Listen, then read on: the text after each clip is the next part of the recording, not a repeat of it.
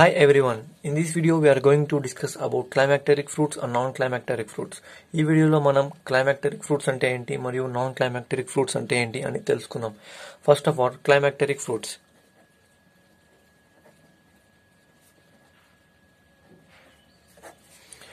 Climacteric fruits means fruits which can ripen after being picked, produce much more ethylene.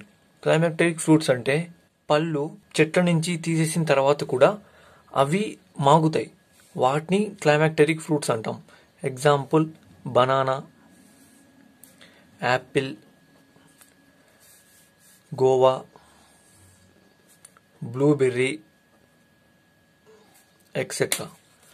So these known as climacteric fruits. Next, non-climacteric fruits.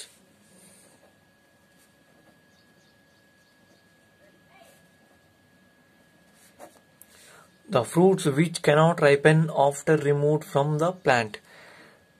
In these non-climacteric fruits cannot be ripen once removed from the plant. Non-climacteric fruits అంటే ఈ పళ్ళు ఒకసారి కానీ మాగకుండా చెట్లో నుంచి కానీ మనం remove చేసినట్టయితే మళ్ళీ ఎప్పటికీ మాగు.